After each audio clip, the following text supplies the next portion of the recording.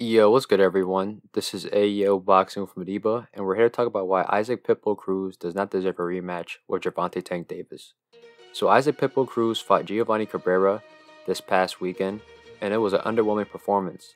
This fight was an opportunity for Pitbull to look good in order for him to attract the rematch with Tank Davis. He was the co-main event on the biggest night of boxing this year, fighting an opponent that doesn't have power. It was the perfect setup for Pitbull, and I expected him to knock out Cabrera, but Cabrera surprised me and fought very well, going the distance and losing in a split decision. Despite winning, this fight has set Pitbull backwards in the eyes of many fans, and I think is justified. This fight showed me that Pitbull is limited. For the first 4 rounds, Cabrera was outboxing Cruz. He was sticking and moving with the southpaw jab and utilizing lateral movement, keeping Pitbull at the end of his punches and on the outside. Rather than cutting off the ring, Pitbull was chasing Cabrera, throwing leaping, wide left hooks that would miss and hit air, and whenever Pitbull did close the distance, Cabrera would clinch and tie him up, stopping Pitbull's offense and frustrating him.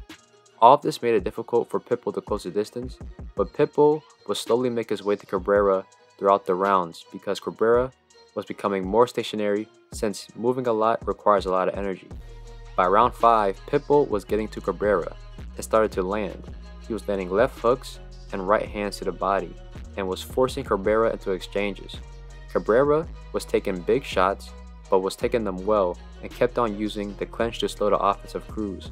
And this would continue all the way up to round 8, in which Cruz had his best round but also got a point taken away due to headbutting Cabrera out of frustration. However, Cabrera would make the necessary adjustments from round 9s onwards and was able to get his second win. He went back to boxing and moving, while Cruz continued to follow Cabrera, missing a left hook and overhand right continuously. Cruz was still winning the majority of those late rounds, but Cabrera was still fighting well. Cruz would win, but I was more impressed with Cabrera, and it's understandable why it was a split decision. Some people would say that Cabrera ran and was hugging, but Cruz was unable to make the necessary adjustments to stop it.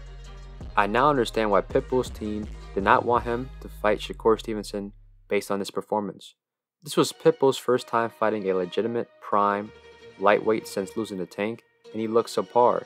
This performance does not warrant a rematch with Tank. It looks like many fans are now waking up to the fact that Pitbull needs to stop chasing Tank.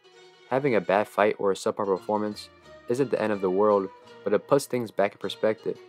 If Cruz wants Tank, he needs to fight someone worthy, and Cruz has plenty of options to choose from on his side of the street. The best opponent for Pitbull is Frank Martin.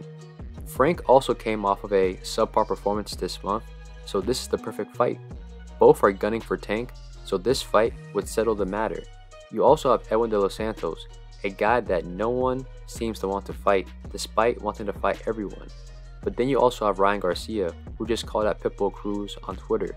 This would be a good fight for both guys, but it's also unrealistic, since Ryan is staying at 140 and Pitbull is at lightweight. Furthermore, they are with different promotions and networks.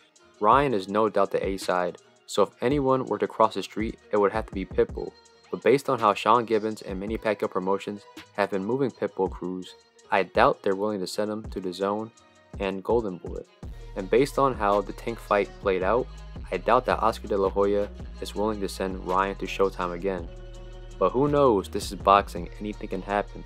But thank you for tuning in with Ayo Boxing from Mediba. Hit like, subscribe, and more content's coming your way.